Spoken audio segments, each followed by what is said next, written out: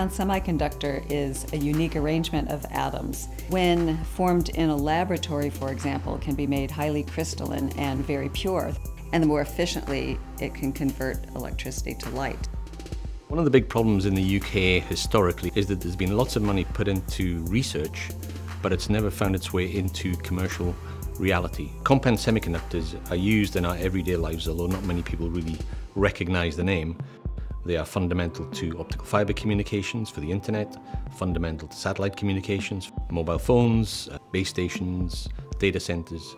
Without compound semiconductors, we just would not have the communications infrastructure that today's society relies upon.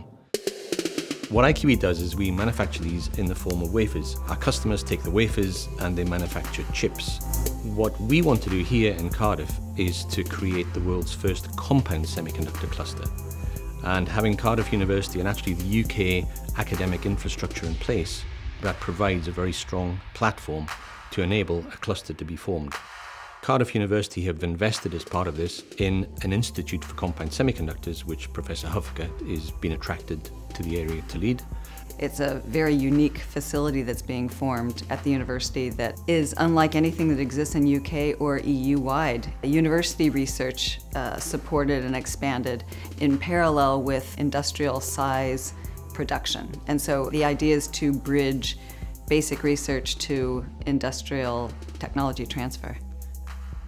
I get a lot of pride and satisfaction out of directing the ICS because not only are we fostering education at all levels, but we're also chartered to provide job creation within Wales and Cardiff. The innovation culture at Cardiff University is already strong, but growing much stronger. The teaming between IQE and Cardiff University is really crucial to both sides. IQE can try experimental ideas that they really feel will be important, but they don't have the space to be able to conduct the research, and the university is perfect for that.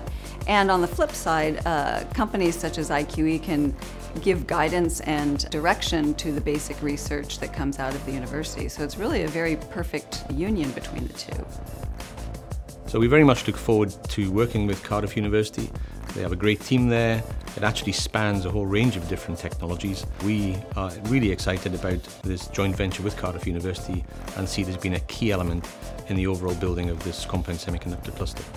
What this cluster will do is help take that great research and innovation that's being developed and seamlessly take it into high volume manufacture. And I think when we achieve that, we'll really get a global profile for the cluster and for Cardiff University and Wales in general.